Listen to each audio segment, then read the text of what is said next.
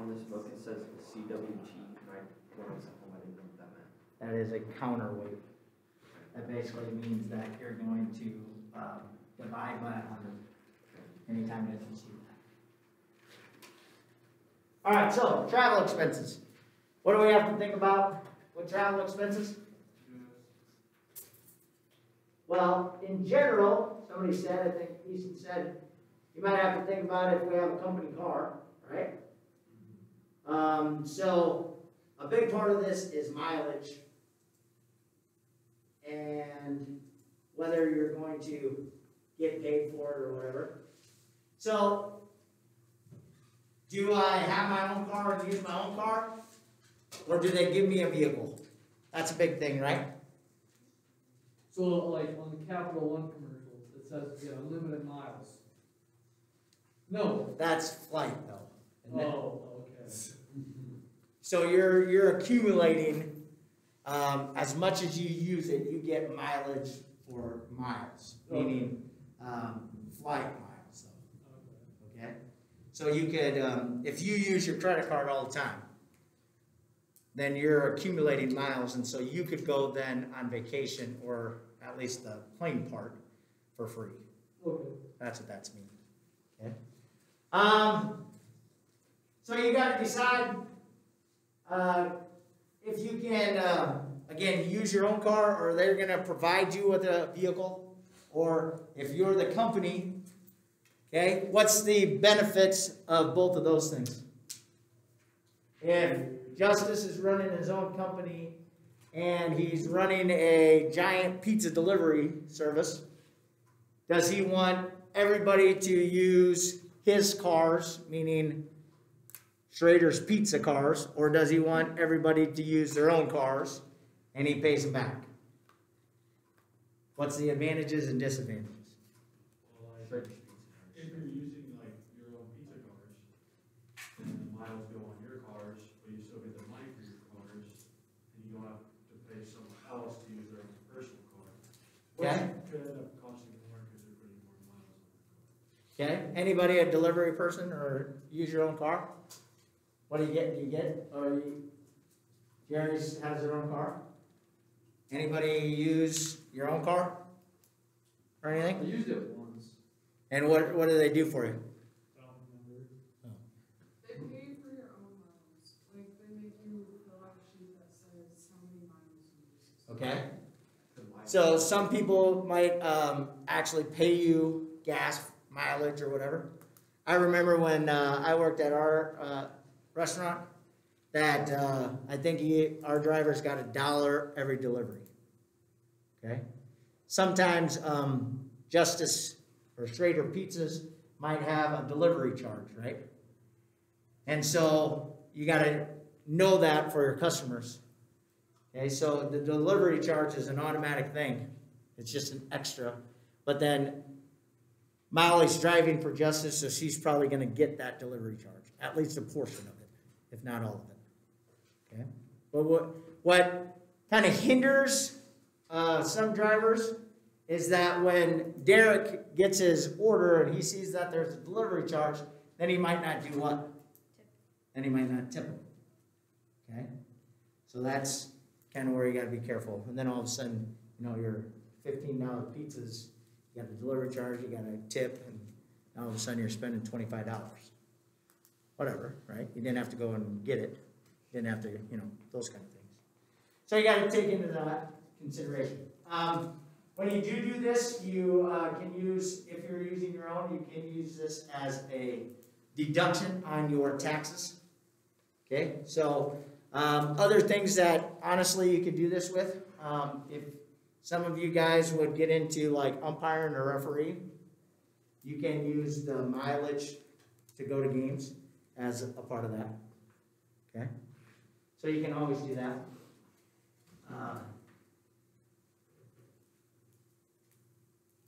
When you are going to look at that, there is like a going rate for the IRS. So the company would probably base their amount that they're going to give back to you by the amount that their IRS is giving to you. Okay? So just think about that. when we talk about business travel expenses, what would you expect from your company on a business trip? Yes, ma'am. Like the hotel. Okay. You eat meals, You eat meals. planes, taxis. Okay. Taxis are a good one. That's a great one. What else? Like free flights. Okay. Food.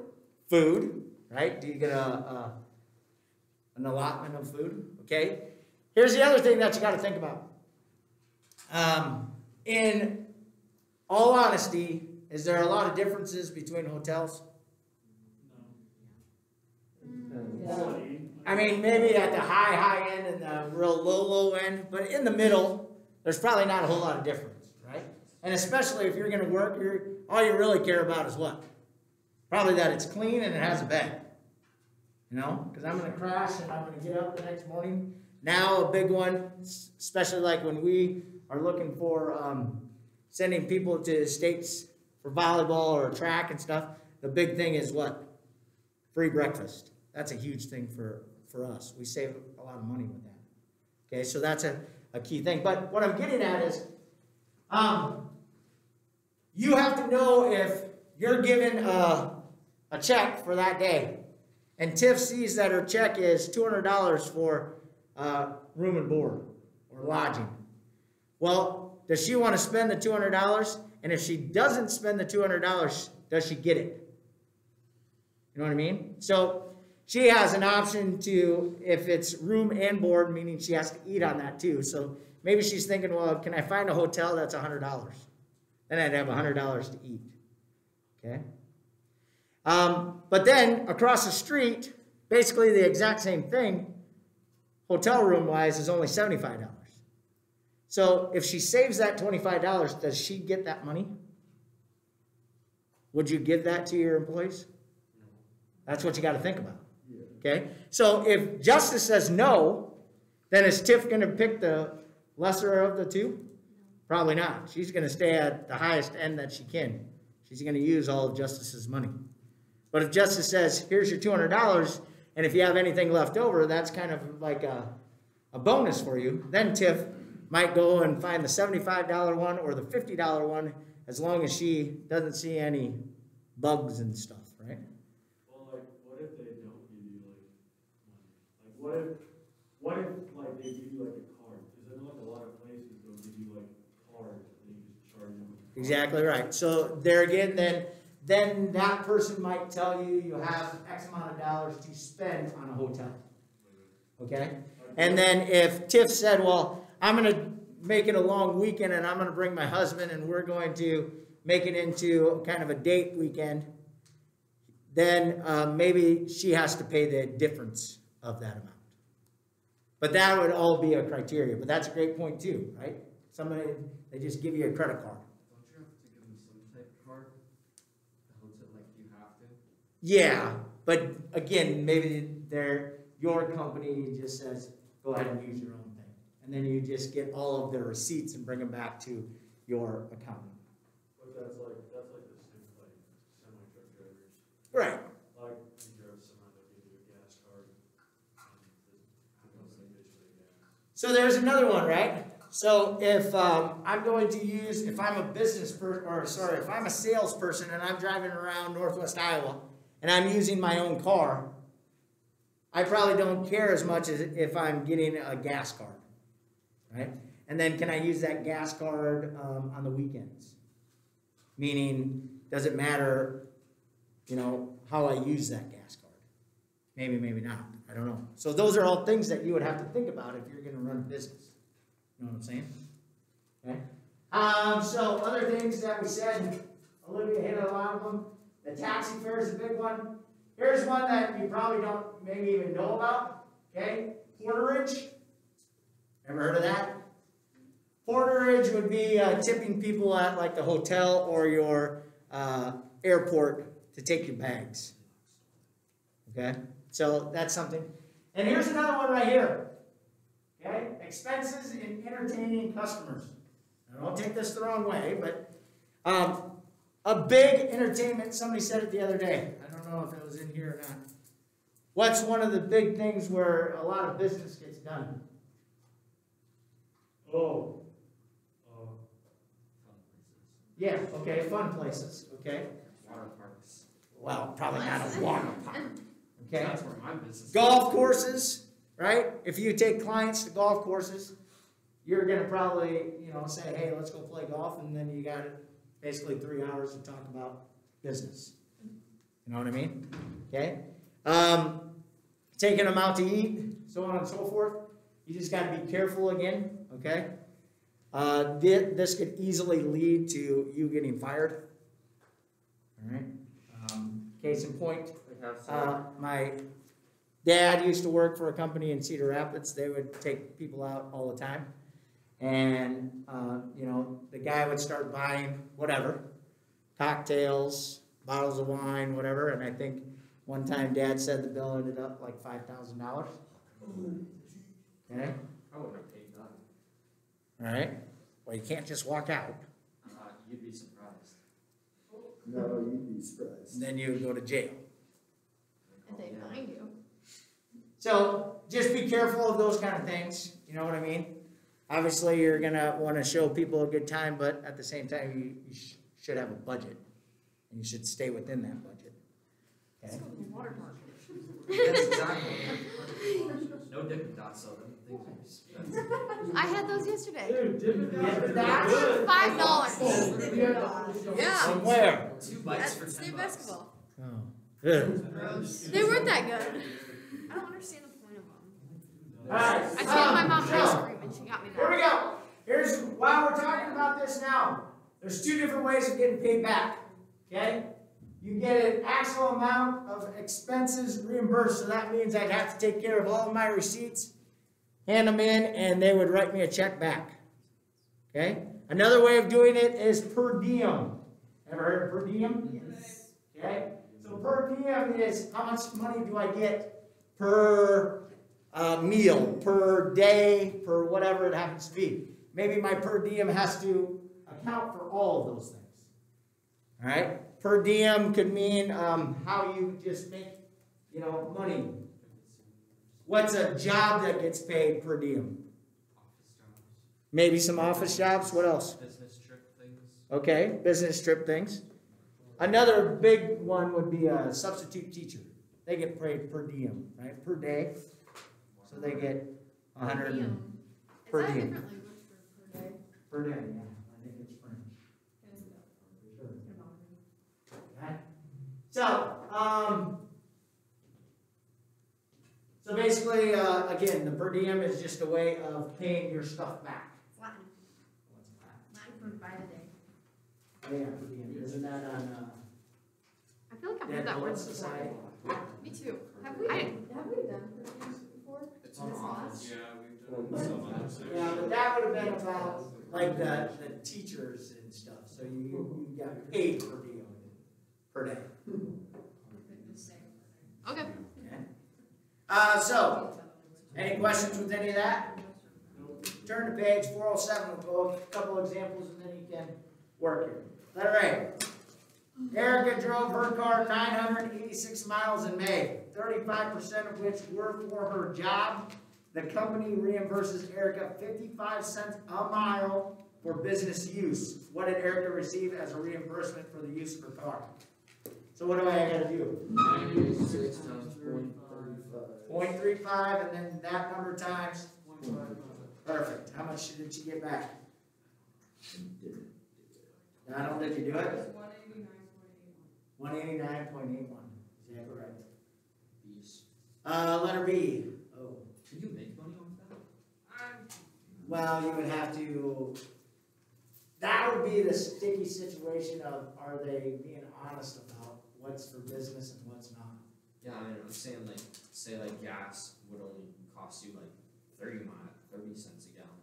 Right. And they pay you 0.55. Could you make money off it? But, yeah, but that 0.55 is probably a portion of then your car repairs and maintenance, So it's probably gonna definitely be more than what the gas would cost you.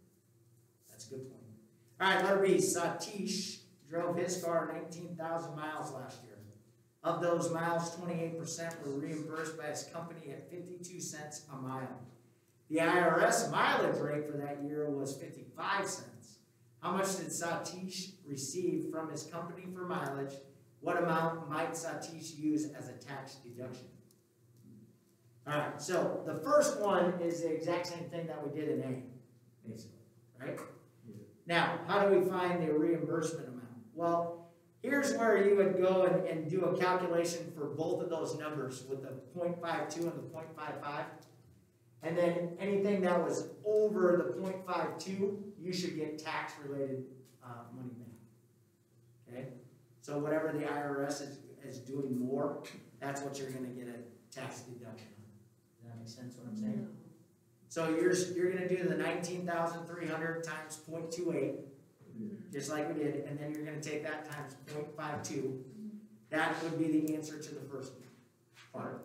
The second part, I'm going to do the exact same thing. So use that same number, 19,308 times 0.28, but now I'm going to multiply it by 0.55 because the IRS was higher. Then you just subtract. Then you just subtract those two numbers, and the amount that's left over is how much you could send in as a tax deduction. So 162.19. $162.19. Send it? What do you mean send it as a tax? So when you went and got your taxes done, you would say, this is what I want to claim for my, as a travel expense.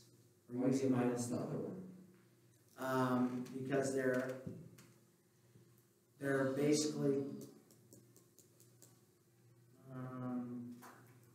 basically saying that anything below that, embarrassment for that year was. What is the IRS paying you back for? No, the IRS is just using a different number than your company is, basically. Okay. Oh, So- so you don't factor any of the 0.25 into the 0.551. Right. So it's just like the 19 times the 0.55. Well, times 0.28 though. Yeah, But and then yes, times the 0.55, and then yes. that, That is how much that I would have with Yeah. respect to the government. but the 28% is like the company though, I thought. The 28% is my business travel compared to my Oh, so overall you use. get money back from the government for business. Yes, but not for your personal. Okay. Personal. Yeah. All right, turn the page. Letter C. Here's where you got to be a little. I think it's more the second time, or the second one, D. But be careful on these ones. C. I don't know. Somebody attended a business conference in another state.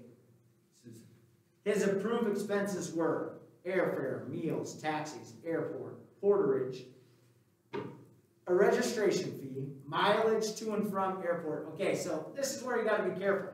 When they say mileage to and from, and then they say 32 miles, what do you think that means? Total is. Okay, so I believe they mean it to mean what Derek said, that 32 miles was to and from.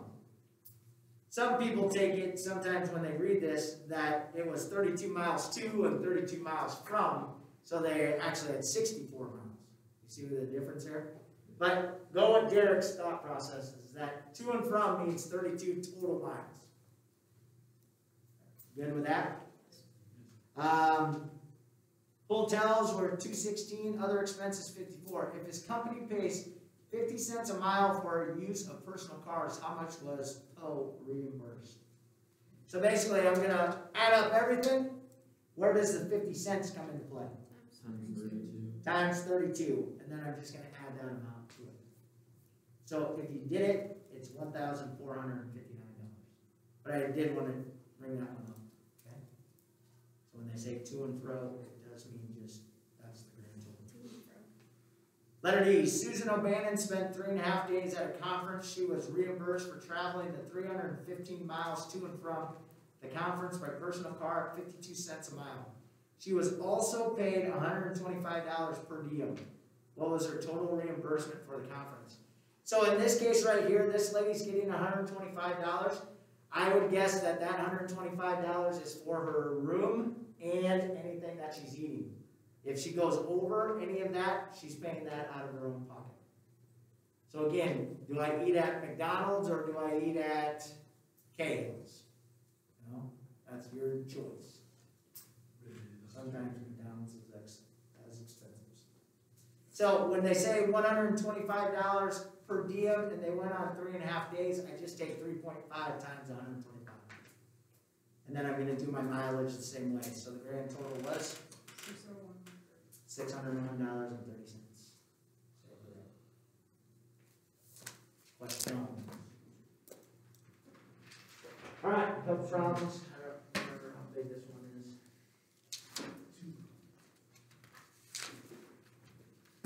11 problems. 10 problems. That was faster over. 30. Then we have a quiz tomorrow. So the test will be on Tuesday. We'll come back on Monday